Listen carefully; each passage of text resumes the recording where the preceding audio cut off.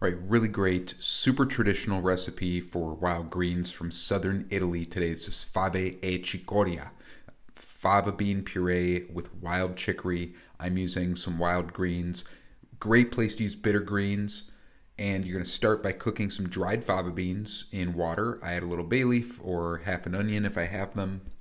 You can just use water. And you're going to cook those until they're soft, about 30 to 40 minutes. They cook much faster than regular beans. You don't need to soak them. Make sure to get peeled fava beans, peeled dried fava beans, not fava beans with their shell on, because that is a whole different thing and it's a real pain to take them out. When you're pureeing the cooked beans in the food processor, you can see I added some oil there. That helps you get that silky smooth puree. Good little chef trick there. Then the next thing we're going to do is cook a bunch of bitter greens. You want bitter greens here. They got to be bitter. Wild chicory is the most traditional. Obviously, you can use dandelions. Those are closely related. This is a cousin that I'm using today. It's called Lactuca biennis, or tall blue lettuce. Canada lettuce is also an excellent wild plant. And these are nice and bitter. These are the top young growth from the top of the plant in the summer. You can also use the young plants in the spring. And you're going to cook these. You're going to overcook them. You should be able to cut the greens like with a fork, basically, when you take them out of the water. That's going to help calm their taste, but it also, they should be overcooked for this.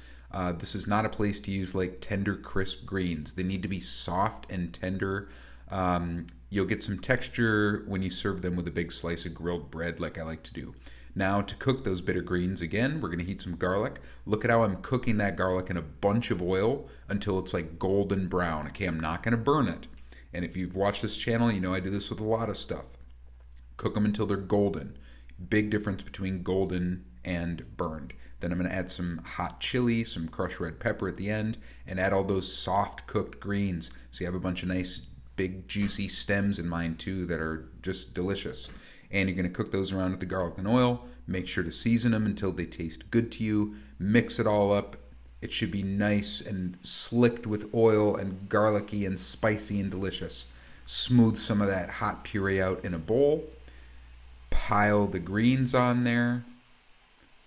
It's just making my mouth water looking at it.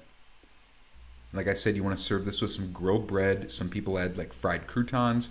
Put a bunch of nice olive oil at the end. A bunch of lemon. Serve that with some grilled bread and you are off to the races. Doesn't that look awesome? Thanks for watching.